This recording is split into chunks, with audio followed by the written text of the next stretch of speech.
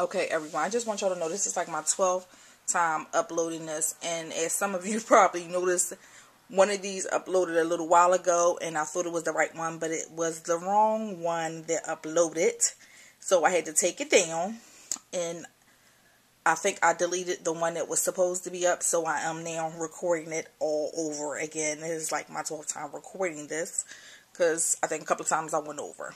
So, let me get started. These right here are journal cards that I made for my Project Life journal card swap that I am hosting. And I just want to say that I absolutely loved making these journal cards. I had so much fun, and I just, you ever just find something and you know that it's for you? Well, Project Life is for me. I love it. It doesn't take as much time as, to me, as doing a layout. I still love my layouts, but I really do like Project Life as well. So I will be hosting these swaps probably every other month. The next time I do it, I'll do it a little differently. This time I had people join, and you just say how many groups you wanted to do. I did a 4x6 size and a 3x4 size. Next time, what I will do is I will have a 3x4 and a 4x6. And let's say 10 people join a 4x6. So that means that we'll make 10 journal cards. If 20 people join the 3x4 groups, then we'll make 20 3x4 size. I'll do it that way because most people wanted to join just about all other groups anyway. So, and plus I wanted one of each, but that's another story. So I didn't join all the groups because there were so many people that wanted to be more, and I wanted to give everyone a chance to, you know, join as many groups as they wanted to. So without further ado, let me show you the journal cards that I made, and also some of the items that I used to make these cards. I did ask before making a Halloween one, did anyone not celebrate Halloween or believe in it, and no one responded. So I did go ahead and I made a Halloween one since Halloween is coming up. I thought this would be cute to go along with those pages, or, you know, Project Life items that you want to, you know, journal and make with the Project Life form.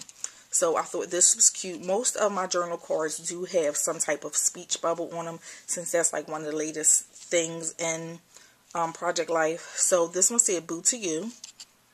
And I do like how this turned out. And some of them have like different color eyes.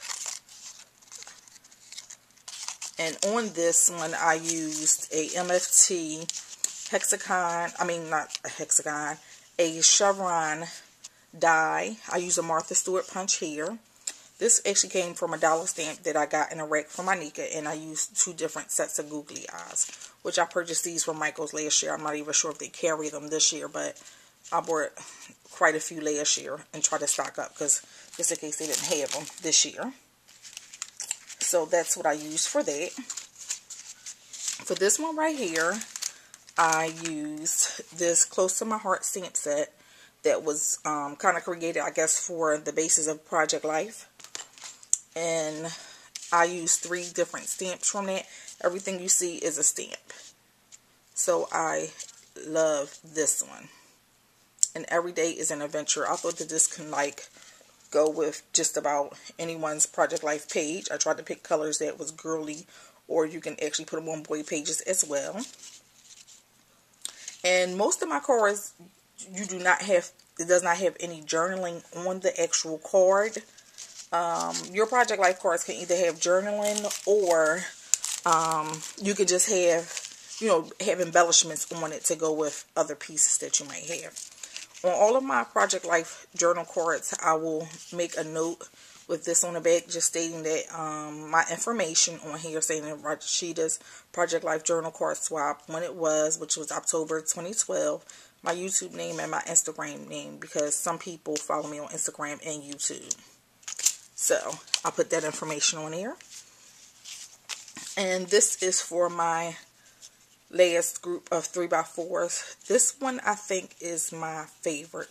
I absolutely love this one. I use that same chevron die from MFT. I use this speech bubble stamp set from Studio Calco, which I love, which is like everyone is trying to find this one right here. This is like gold if you have one, because so many people want it and love it. I used a Ollie Edwards stamp set here, which is an older one. I'm not even sure if they still sell this one here.